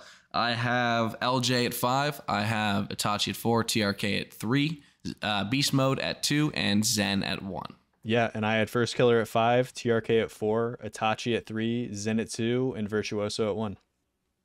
Dude, I just missed that. I completely forgot. He was the 8th. He was the 8th player in shift rating. You know, so that's. Is that so? Yeah, he was 8th overall. Actually, above First Killer, I believe. No, for First Killer's top 5. He was above Beast Mode. Beast Mode was 10th. So well, he's not very good. So yeah, exactly. I'm glad you're seeing it. So quickly, before we get into speed taking, we wrap this up. I want to talk about the FIFAe World Cup and a very, very exciting thing. We've been talking about this for a long time as a community, a sort of World Cup where you represent your nation. This is different than the Esports World Cup. That's a club competition. The FIFAe World Cup, it hasn't been announced where it's going to be, but it has been announced it's going to be a LAN, and there's going to be online qualifiers for each nation to send their best 3 players based on the ones that were selected. It's going to be super fun. I will be hopefully receiving a JNAPS Team Canada jersey. That's all I really want from this. I'm going to be honest with you. I'm going to wear it. Everyone wear it to the club. I told my friend, I was like, I'm going to wear a Drufinho jersey, Brazil jersey to the club and just tell everyone he's a midfielder, and everyone's going to believe me. It's going to be great. No, I love him. Totally love him. Yeah, he rocks. But yeah, so I feel like there's 5 big countries that we think about that could actually win this thing. France, England from Europe, and then USA, Saudi Arabia, and Brazil. But each country kind of has a team that will probably compete together and bet on that either that they have the best 3 players or that their chemistry will put them over other kind of like compilations of random players. And I think for me, it's Oxygen for England, right? Because Oski can compete as an English player. Vitality for France, actually the only all-French team in this whole French thing. Yeah. Because Charlie's Canadian. Yeah. Yeah. Well, yeah. And he's also Moroccan, so he's not French. I know. He's Canadian. But yeah, he'll be competing with Jane Apps and Squishy, Prime Squishy. Excellent. We're going to win. What about Sosa? Sosa's not on the team? He's going to be our sub, and he'll be doing double tap playground while we're winning the event. That's a good squad. I'm going to go, and then we have obviously Furia Falcons and G2 for the US, Brazil, and Saudi Arabia. So my question to you, and we're going to go through a little quick exercise. If you had to pull up with a team of players from that nationality to like try to beat that team and all their chemistry and their play styles and the fact they're going to have, so much precedent, what would that roster be? So we'll go through. We'll start off with the least fun one, France. Yeah. I went ahead. So my kind of thing when going through this was that I wanted to take 2/3 of a team and just add somebody because I think that's easier for continuity. So all of mine, except for I believe England, are 2/3 of a team, and then you add a third. So my team, very, very simple, is you take the world-beating regional team in BDS.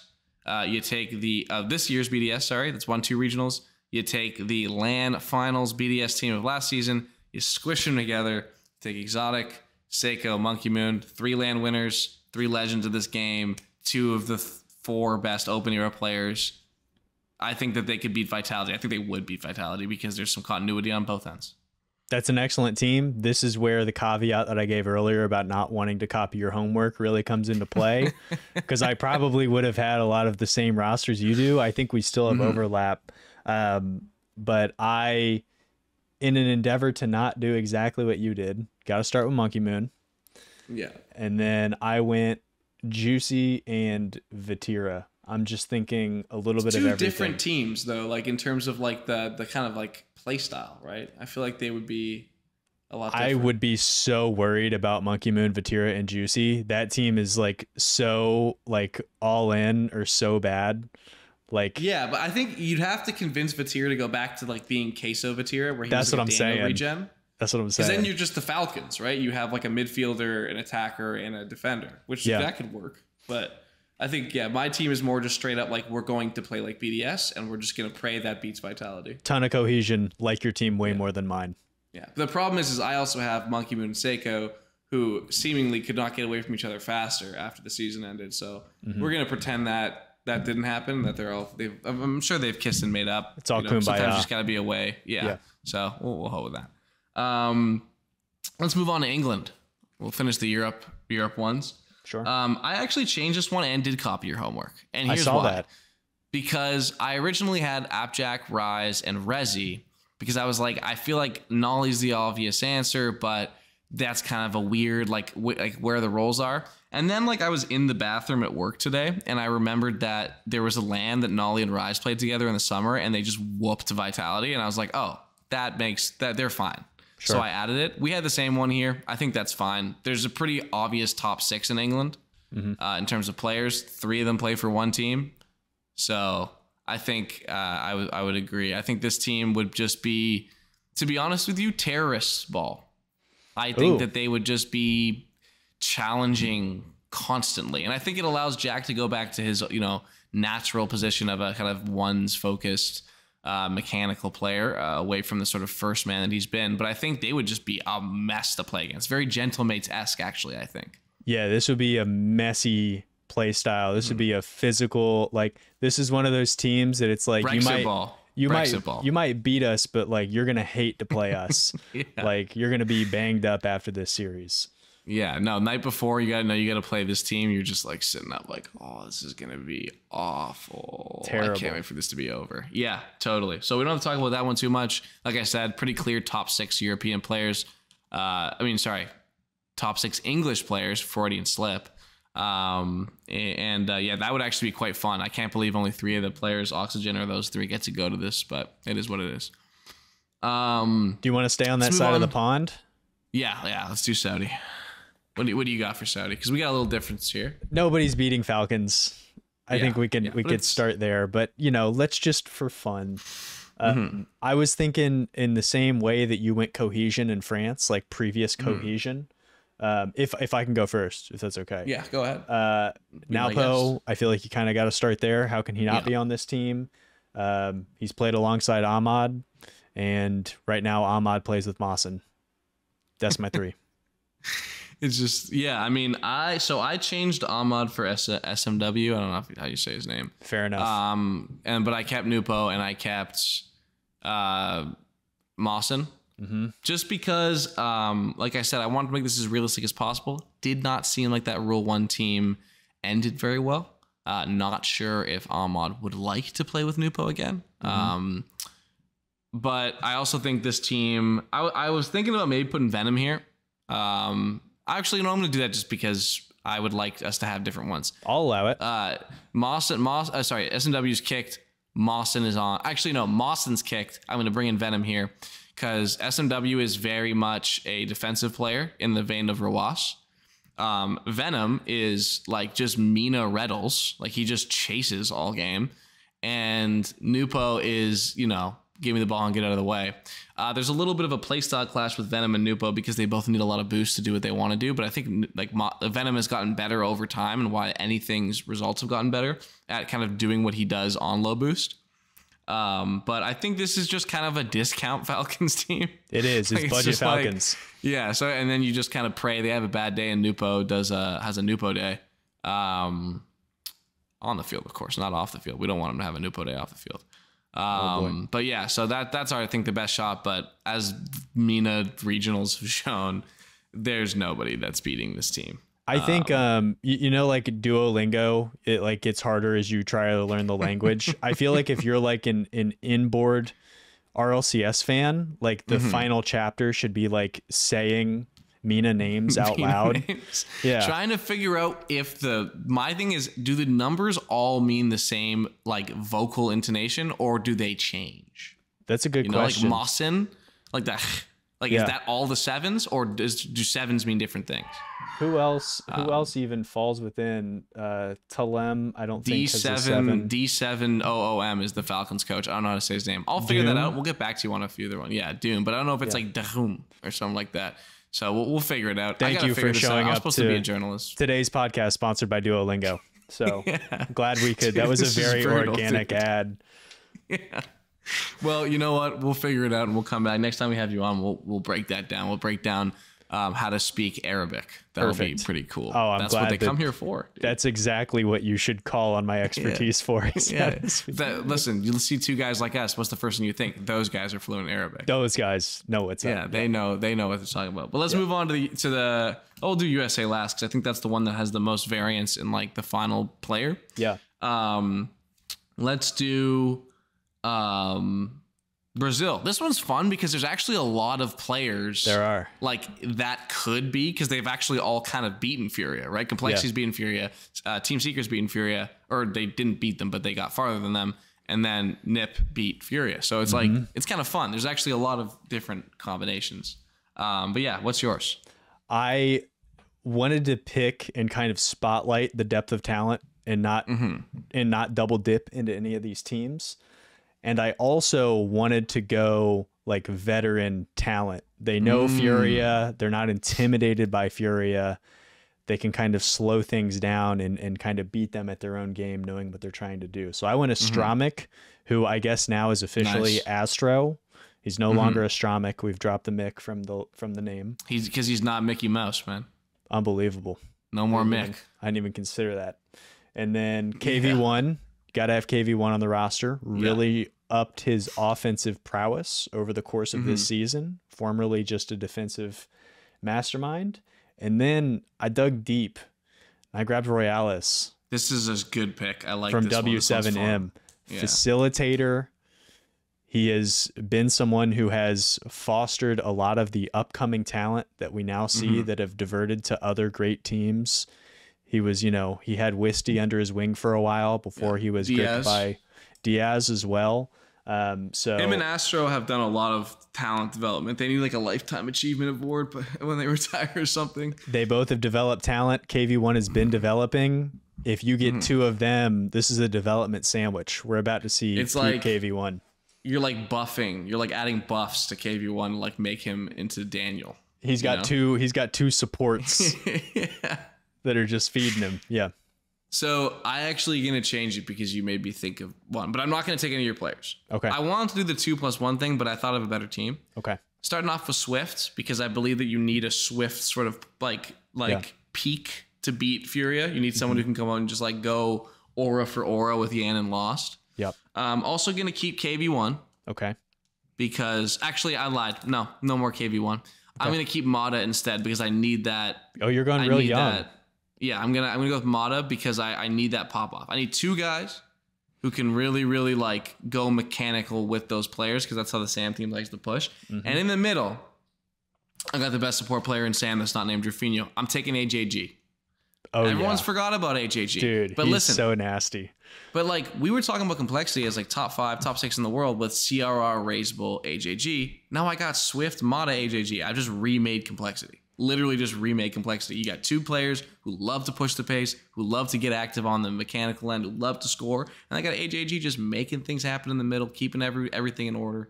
I think this team in real life should actually happen, even though I'd probably pick a different player. I'd probably put KV1 there instead of Mata, but I wanted to keep it fully different than yours. But I think this is like a team that actually would be really good at like outside of it. That if they teamed together, they'd be a top team in Sam. And it's realistic. So I just gave some org a free idea. Loud, if you want to stay in after Esports World Cup, you know, any of those big Brazilian orgs, MIBR, come to me. I'll show you what a good team looks like. Hit up Michael. Is there AJG, anybody Swift? Real quick, has anybody's legacy been sullied more than AJG missing the open net? You know what? It's kind of his fault. Not for missing, but for teaming with a Spanish player. Because that just happens to Spain. I don't know what it is about those players, but they love to find a way to lose in the worst way possible. You were talking about... Man, go ahead. That complexity team suffered so many gruesome L's this year. That last year. 3-2 up on FaZe to make the grand final in San Diego. 2-1 up with a wide open shot to win the series against Vitality in Boston. 3-2 up twice against Liquid and Carmine, choke both. And then, you know, it hasn't really been great since for that org. But yeah, no, AJG, he needs his shot. And I think teaming up with these guys is going to be special stuff. I'm excited to see it in real life now that we've spoken it into existence. Totally. We're so back. Also, I'm going to actually have to, I just realized something. AJG's not Brazilian. So I'm actually going to put KV1 back in there. And I was like, why didn't I think of AJG? We were real excited about it. But listen, AJG, if you find a way, you know, Argentina not looking too great from like a lifestyle standpoint right now. Just head over there to Brazil and maybe get one and we can make this happen. Anyway, so actually I'm stealing one of your players, KV1, Mata, Swift, my original team. Let me have that and we'll go to the USA. Wow, I can't believe we just talked about that for so long and I was just completely wrong. I was right there with you. I was so excited I didn't even think about it. No, because the idea just took over my head and I was like, this is gonna rock. And then he wasn't born in Brazil. Who's what? Stupid. Anyways, yeah. All right, the Bald Eagles. We need to have a global village. The Bald Eagle. So I follow the 2+1 on this one. I'm just gonna take Genji and put LJ on there. I feel like that's like the best team you could make with at least existing chemistry. I don't think I have to explain it much. They're a great team, Genji. They've beaten G2 before. No disrespect to Jack. I feel like LG is a little bit better than him now. I'm not sure how the playstyle would be, but I'm just gonna go balls to the wall and hope that we can figure something out by the time we have to see those boys. I think that would be a very mechanical team that I would worry a ton about defensively.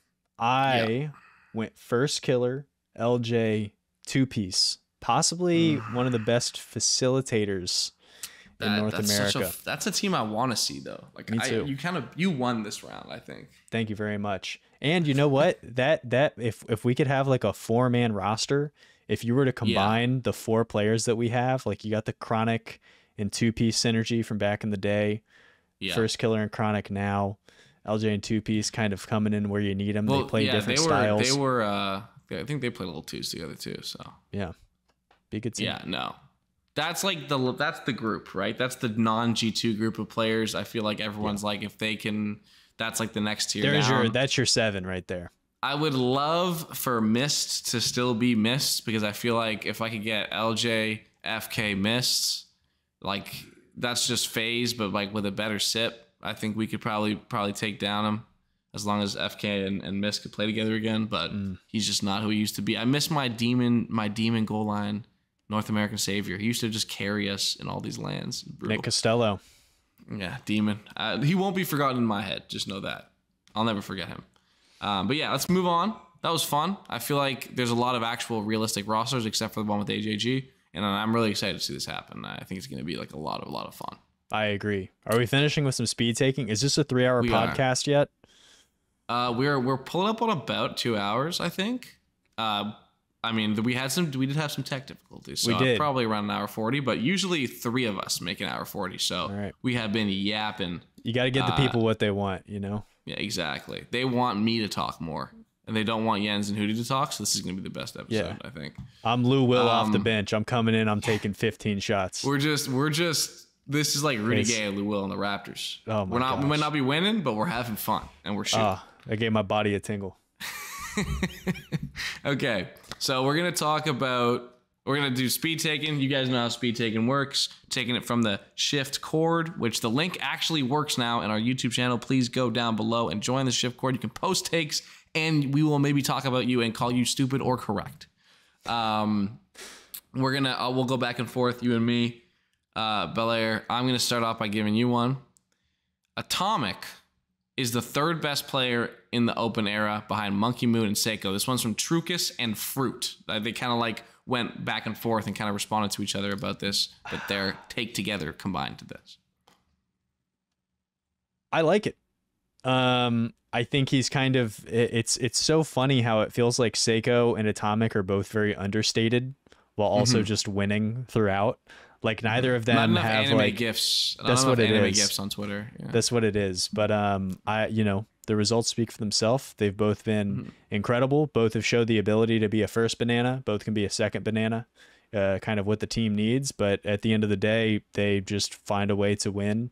And I think Atomic has had the good fortune of having 4 incredible teammates. Wait, 5 incredible teammates. And yeah. Yeah, I mean, I'd agree. Because you can have good teammates, but you have to still win. You do. And he's, throughout Envy to Heat to G2. Yep. He's been, every time you give him a roster good enough to win, he's winning. And there's a lot of players that get great rosters and they make finals or they win regionals, but they don't win the big one. And he's proven more than anyone else in North America, if you give him the team, he'll get you a ring. And that's all you can ask for from a player. Mm-hmm. Am I giving you one? Fire me over. Yeah, fire me over. We'll just go back and forth. Okay. This is from Reese. SSG have a better chance at making top 4 at the World Championship than Gen G. This is such a Reddit take. It's insane. People do this every year with teams where they're like, here's this team with like inferior results. But like if I think about it hard enough, maybe I can see a world where it happens. And I feel really smart saying it. No.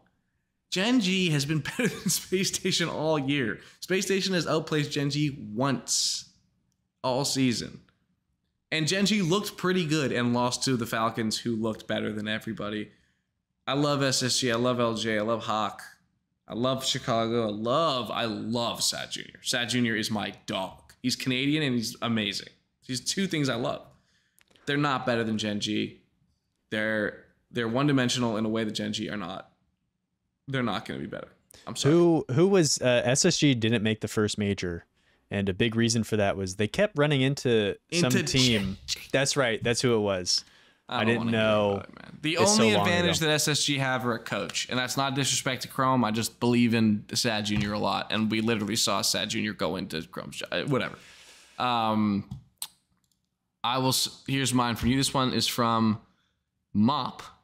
World's Grand Finals should be a best of 3 of best of 5s. Immediate take, love it. If I thought it through, maybe I'd feel different about it. But like as like a Rocket League purist, like let's really see the results. More games, best of sets. That's very exciting to me. I know that it's an impossible sell because you're trying to capture the casual fans and you can't really take up that much time. And there's a bunch of logistical reasons as to why extending in this way is not very possible. But I would love a best of set to be like, all right, you kind of get a couple bites at the apple. You can take an extended timeout to try and settle things in. It feels like you're kind of getting more accurate results in this fashion. I would love, and it makes the finals feel more important. I'd be happy for the entire, for like championship Sun, there to be like a semifinals day of best of 3, best of 5s, and then a final of best of 3. I think best of 3, best of 7s is too much. I don't think you should have to win 8 games. To win a thing, but 6 feels nice. 6 is much more than 4, and you still, and then you break it up, so you can, like, you know, you can win 7 games. You win 7 games and lose. Like, you really have to, like, it's just a perfect balance. I'm a big fan. I actually we talked about that when we interviewed Cloudfield. I said I thought that would be the best way to like make matches feel more important. It's just that the best of 7s were too long to do a best of set. I agree. I think so. It's good that we both think that is a good take. Okay, is it Kliss? I've seen. Is it Kliss?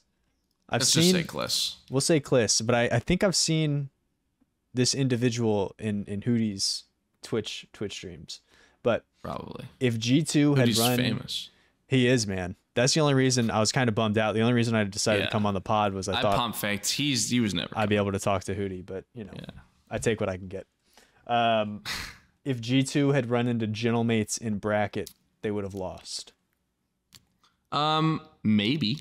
Like I said, I think the Gentlemates matchup is better than the Falcons one, but the Falcons also spanked G2. Yep. Like, I think G2 was on a mission that day. I think Beast Mode was on a mission that day, but I really do think that the Gentlemate style is an issue for G2 and the way G2 want to play, because they're cool to just sit there in the midfield and just like pressure you kind of half in, half out, not overcommit too much until you run out of boost, and then they'll just punish. So maybe, like, I don't want to fence it, but I think they had a better chance of Falcons for sure. I don't know if they would have lost because, like, I don't know if you saw Beast Mode in that semifinal, but he was playing out of his mind. Daniel was a freak in the final. So I think they would have had a better shot for sure. All right. For you, this take is, I mean, we talked about this earlier, but I guess more in a defining. This current G2 roster, this is from Vern, by the way. This current G2 roster will be considered a top 3 roster of all time by the time they're finally over and done with. This isn't just NA. This is all time across the whole world, every region, Europe, MENA, all those places. I'm not mad at it. I mean, if they continue at this kind of clip, like if this isn't the top of the mountain and we're actually kind of seeing a couple rivets here, it's kind of hard to argue against it. I mean, I kind of blew some of my stats here at the beginning and trying to prepare for this, but I think with them winning 71% of their games, 45-8 on the season, even if you compare them to some of the great teams that we've seen before, they already have a better record. The fact that they've been able to win a major, that they've made every single grand finals in North America, who is kind of depleted since this team stole all of the best players. But the fact that they've been able to dominate a top region, that they have been able to overcome,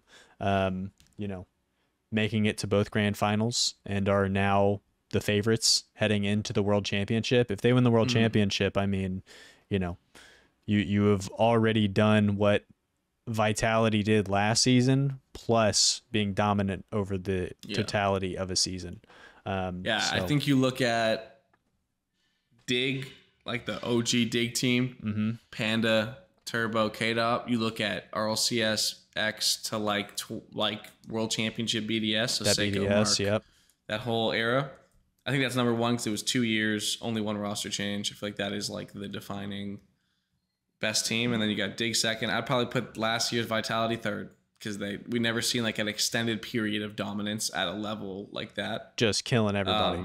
Because as good as Dig were, they didn't have to play the teams that Vitality had to play incredible teams and just made them look silly. Way smaller sample size on those old teams. But so I think G2 they got to win the world championship to get up there. But once they're up there, I think that another season of greatness can actually put them gonna put them like number one. Maybe. Yeah, but my yes. Yeah. Excuse me, my yes was through the understanding of them winning the world championship. Yeah. If they don't win the world championship, still a great team. But if they can do that, then we're really talking. Totally. All right. Put the last one on me. Is this me for you? All right. This is from Vesper. The FIFA E. I love FIFA E. FIFA Rocket League World Cup will not feature super teams, but primarily the best teams of each existing nationality. I mean, we just talked about that. Mm-hmm. I think if we look at the teams we made after doing that exercise, I think Vitality probably loses. Maybe like I think Vitality has the best chance of losing. The other three teams, well, I think also England is the one team where I think the existing great team could most likely break up if Rise and Joyo want to just like run it back one more time and grab Oski or grab Nolly or Jack or any of those other four players. Yeah.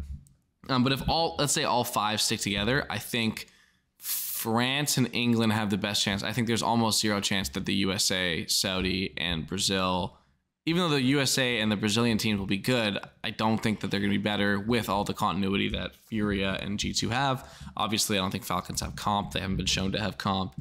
And then I think outside of Vitality, if all five of those teams play as their national kind of entrance in the qualifiers, I think we'll at least see 60% of them. Most likely, I'd say 80, and then maybe 100%. Mm-hmm. So yeah, I tend to agree. Where so is it those five? Where does Morocco go for you? Atachi they're just like the team that everyone's gonna be like, man, you got to watch out for Morocco. You know, everyone's gonna be like, I'm very smart. I think Morocco's gonna go top two, and they could, but I think you look at, I mean, Spain is cursed. There's cursed. We were talking about the other day. Spain players played. There are 4 regions. Spain had players in 4 regions this year: NA, SAM, SSA, and EU. 0 players are going to the World Championship that are from Spain. Like they just are. That's a cursed region. They just find. I don't know what happened there, but they do. Them and success in Rocket League just does not seem to get along. So I don't believe in them. Australia should be fun. I always want to watch Power. I love my OCE After Dark. So I'll be happy to see them there, assuming that they're the ones. Yeah, so I think Morocco's definitely. I think I would put Morocco like right on par with like England, Brazil. I think the USA, France, and Saudi are a tier above, but I think they're right there with them. Depends on NAS, really. Morocco are the Knicks of the RLCS. Yeah. It's like, hey. Well, it's up to Nas, right? Like, if he goes out top 8 again, you know, which is really, really, really, really possible. If this is like a Swiss. I don't know, man. He's got to figure something out, but he's going to have better teammates than he did on M80, so who knows? It's cool that we got some. When is this happening? I missed the date. Dates haven't been announced yet. Okay, so I'm assuming post-Worlds. Yeah. It'll probably be the big event of the offseason, I would assume. Yeah. If there's not any other kind of third-party lands, this will be the big one, which will be fun. It'll be a fun, like, little post-thing tournament. A lot of players will be free agents, so their orgs might not hold them back. It'll be used for tryouts, which would be cool to see a tryout team go and make some noise there, and then maybe they actually get signed by an org as a team. It'll be cool. It'll be really fun. I'm looking forward to it as well. Yeah. All right, we'll wrap up here. Belair, thank you so much for coming on, filling in for the cowards who didn't want to face the boogeyman. I'm going to give you this time to plug yourself. I know you already did earlier, but plug yourself. Anything you want to say, anything you want to plug, go ahead. It's all you. Thank you so much for giving me the mic. Thanks for having me on. I appreciate it. It's great to talk to you. You know, we are the Fury of Vitality matchup, you and I. We've combined on podcasts, just dude, you know, we're just time talking, and time again. Just talking whatever. Glad that Jens is getting to enjoy a little vacation, and excited to have come back on the pod. And I guess I'll wrap it just by saying, guys, check out the YouTube channel. Yep. Been Beller putting Baller. out, Beller Baller, been putting out stuff pretty consistently, trying to, you know, we've got wrapped up in the major, but what I'm really excited to get back to is kind of digging into and spotlighting some of these players that you might have never actually seen play before from like a, you know, player point of view. A lot of the players who are kind of, you know, making main events, but could be taking that next step in the future. So check out the YouTube. I'm on Twitter sometimes, but I'll stop the plug there. Yeah, we'll link your YouTube and your Twitter in Bellaire's YouTube, Bellaire's Twitter in the description, along with lift the shift cord, a link to the shift cord, which you can join. Once again, always make sure to follow us on socials as well. And we will hopefully be back in full capacity this week. Hopefully, I say hopefully, really, I just want to run it back because I want to make more basketball references, but we will talk soon. Road to Shift Summer League, road to Worlds, road to everything is coming. So we'll talk soon. And yeah, that's about it for us. Have a good one and enjoy your day.